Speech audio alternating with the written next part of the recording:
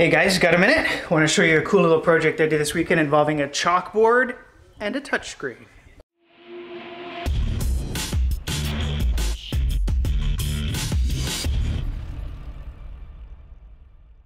So guys, this is a fairly easy build. I mean, it was something that I did in one weekend, and essentially the idea behind it was to take a Raspberry Pi with an official Raspberry Pi 7-inch touchscreen. And essentially what I did is I cut out a hole in a little wall I had at the end of my work desk, and that was fairly easy to do. Now it's a pass-through wall, so it was pretty simple for me. I cleaned it up a bit, and I also had a bamboo case for the Raspberry Pi, which made it really easy. That kind of mounts the touchscreen into it, and then I was able to mount the bamboo case to the wall. So that made it easy. In the future, I think I may actually just flush mount it right up to that board. Probably look a little bit nicer, but for ease today, and since this was something to try out, I figured I would just put it right into this case. So I drilled a few holes through there so that I could mount the case. I had to do the other side of the Raspberry Pi case with holes through it. And you'll see here that I had a little bit of a problem. Luckily, I had a spare Raspberry Pi case, because you can see right here I tried to drill right through the bamboo case, and of course cracked it completely. So I had another one, so we got that back up and running, no problem. And like I said, I think if you don't want to go the case of the bamboo, you could look at flush mounting this right onto the board. You'd need a little bit of a router edge or chisel off the edge a little bit for it, but it'd be pretty easy to do. So that was it. I got it installed into the board. It does pass through in the back. I'll probably look at printing up a 3D case just to cover the back of the Pi when it's all said and done. But boot up was quite easy. I got a link below if you want to check that out, and you can see exactly how I went about getting it booting up automatically into Hab panel using OpenHab. Really simple to do. Most of it came out of the box with the Raspberry Pi. I added a few commands and a couple scripts just to get things to boot up and be clean right into the interface.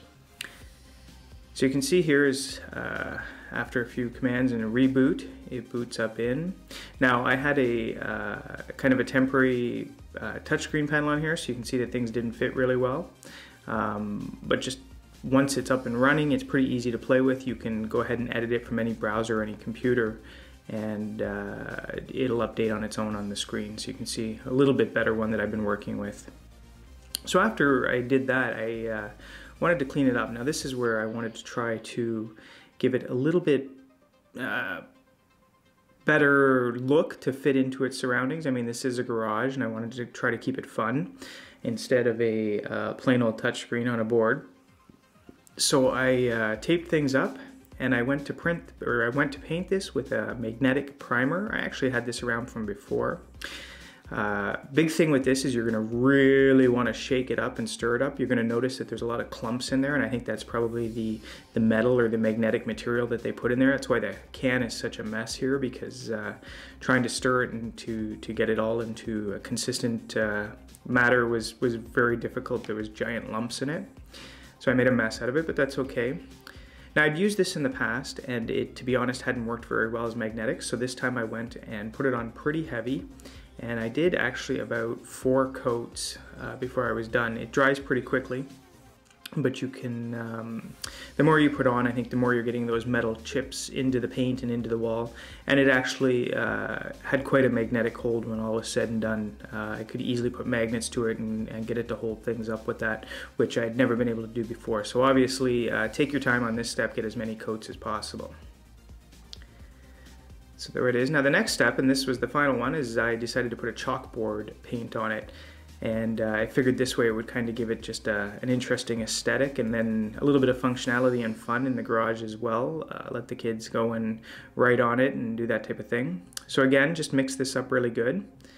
And I put this on quite heavy.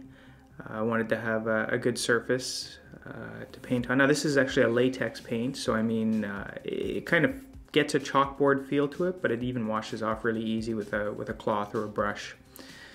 So it's nice to use. So I went and did that. At this point, I decided that I was actually going to look at extending the board. I decided that it looked a little boring there, so I wrapped it around onto the adjoining wall. Now I didn't prep that wall with any type of primer. I probably should have, but keep in mind this is the garage, so I wasn't too worried about how it was going to look. I just thought that we'd try to get it painted up as well.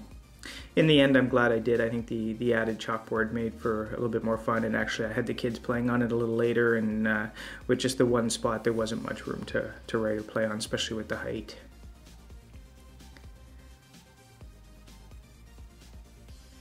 So that's it. Like I said, I put about 4 coats of paint on there when all was said and done. And this is just me getting in and cleaning it up a little bit. I used a knife to take the tape off, trying to stop it from peeling at the edges. And that's it. As you can see, I've got some sidewalk chalk. The kids had this from writing on the road outside. And I mean, it's pretty simple to write on. Hopefully you guys are better artists than I am, but I decided to just mock it up a little bit for the purpose of this video. And that's it. So you can see that it's a fun little project. It's a nice way to take some technology and kind of meld it with something that's maybe not so technology-wise. It makes it a little bit more fun, a little softer for everyone to use, and it takes away from that kind of high-tech look and feel of it, and makes it a little bit more approachable by everyone. The touch panel itself now provides control of all the lights in the garage and the front of the yard and the backyard. So those are things that people really didn't have access to in the past. But now anyone can open the garage. I've got the temperatures and everything's controllable from there. And of course I could add anything to it I want. And like I said, you can pretty much remotely fix it. You can remotely update it. You don't even need to have a keyboard or mouse on there. So guys, that's it. Hopefully you found this video interesting. It was just a little project that I did on a weekend. Something really simple you can do. If you haven't already, hit subscribe below, and we will see you in the next video.